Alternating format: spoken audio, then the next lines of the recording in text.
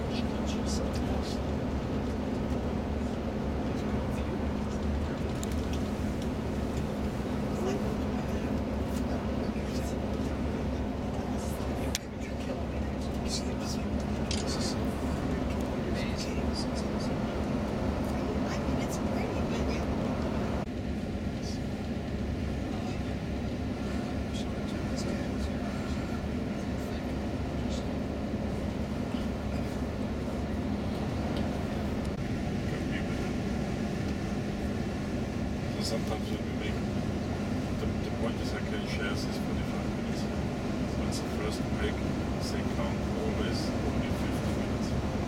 The second has to be 30 minutes. So I can make 44 minutes and the computer counts 50. So it makes no sense. Okay. I never know what is in the traffic, so we are relaxed and we have time. So whatever time we arrive, 45 minutes. 45 minutes. I mean, now I have the first 56 train I have many minutes. So maybe we could make now 30. You tell me. Maybe it doesn't matter. So maybe I will let 30. I think it is. Where Jonah Park, Possibly. It's a famous cathedral, though, for sure. I thought that was RHEI. Guided tour around Luxembourg. Don't feel you have to participate in that.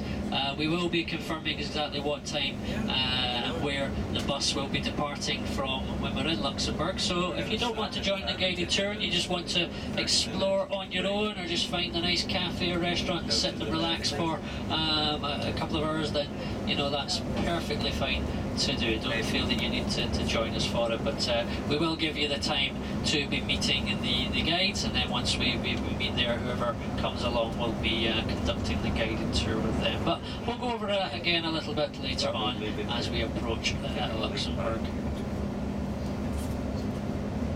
Once we head on our way after the comfort stop, if you have a pen with you, keep it handy, because I'll be testing your knowledge a little bit of some of the region.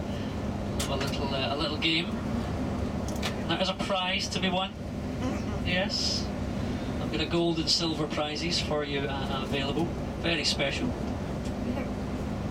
But we'll get to that, something to look forward to. So a few more minutes and we'll be arriving at the comfort stops, so I'll be back on shortly.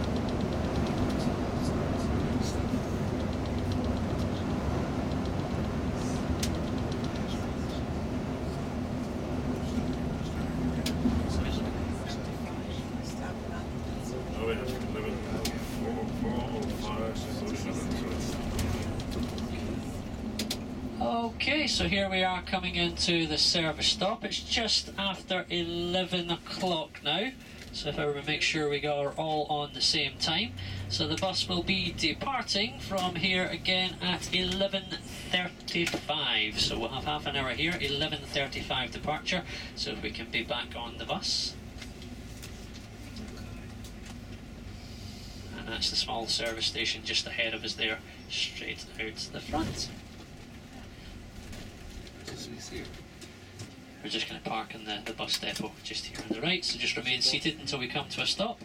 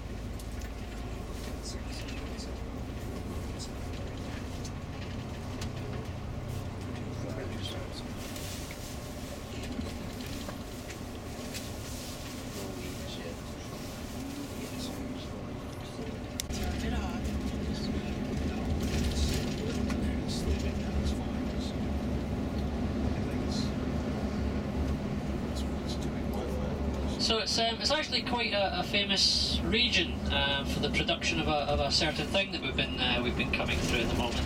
Does anybody know what this region is famous for? Champagne. Yes, that is correct.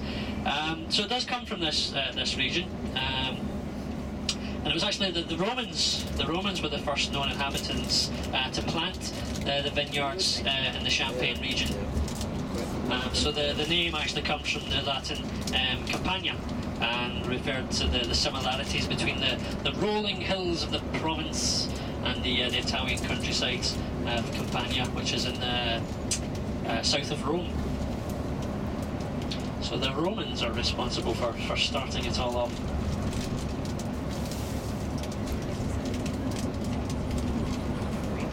So what's our gold prize? You will find out about your gold prize. It's the most coveted trophy that we have, all related to France. So it's actually the way they make it. Does anybody know how they make the bubbles in the champagne? Carbon dioxide. Double fermentation? Ah, we have a winner down here.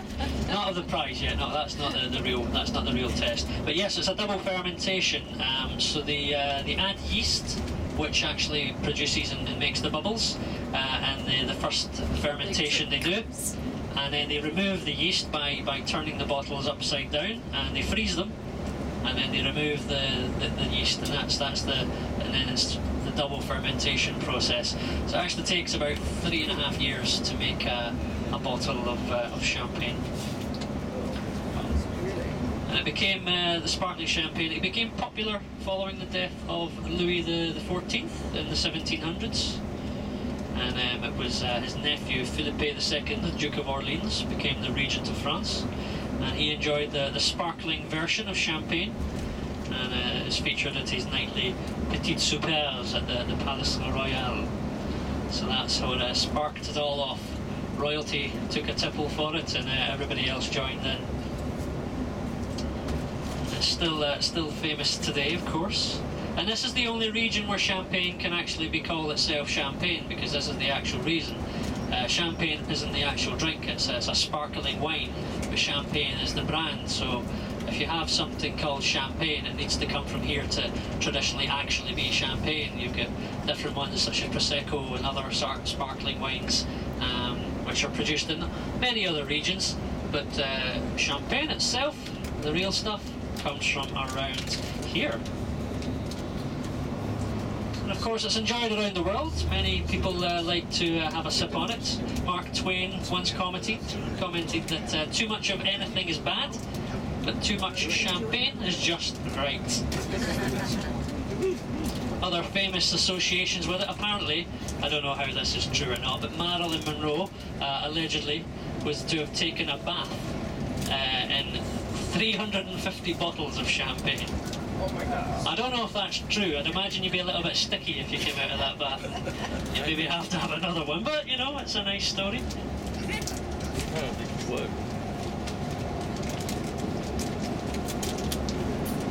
So we do have a little bit of time before we get to Luxembourg. So as I say, it's about another 2 hours, 15 minutes roughly. So I mentioned you might need a pen earlier on. I do have 1 or 2 spare ones, but if you've got a pen, I'm going to come round and I'm going to give you a little... Very beautiful to see. That may come up in the future, changing from Luxembourg to Reims, but you never know. Today we are going to Luxembourg, which is also very beautiful, and also another country to check off our lists of countries visited.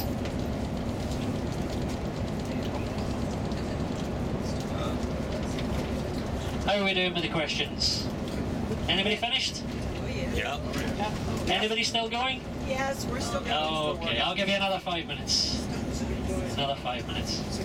We're listening to you. I know, I'm getting chatty now.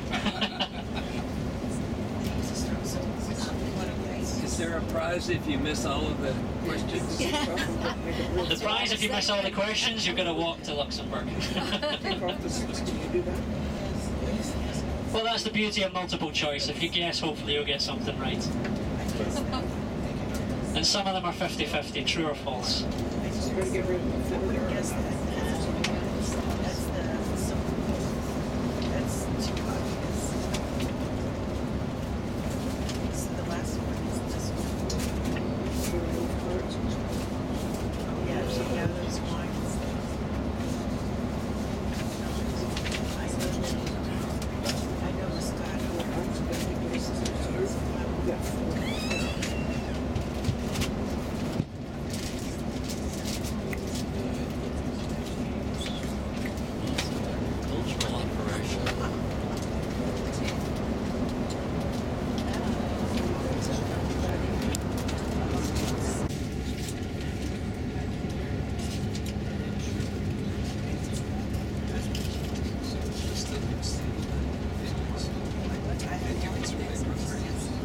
This is in the Champagne region.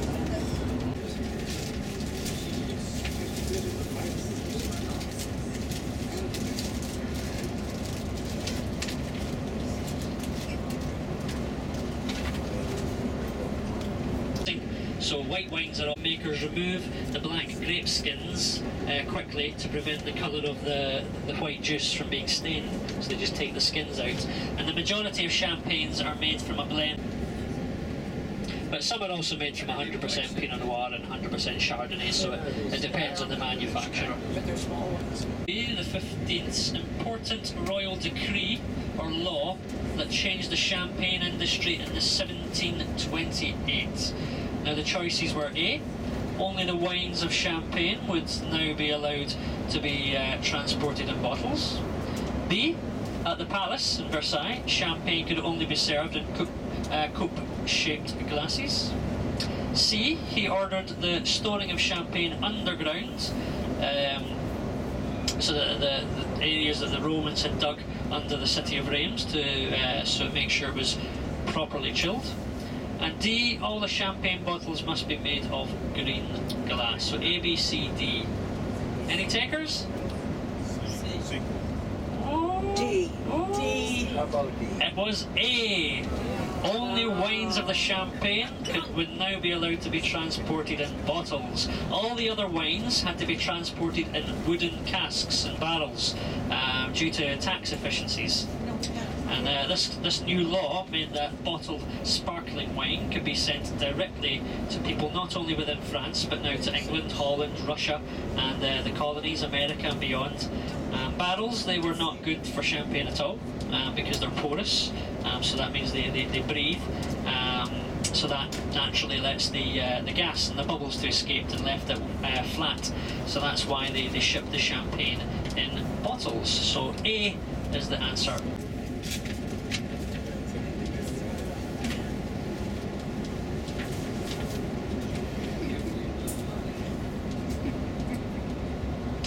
Question number 4.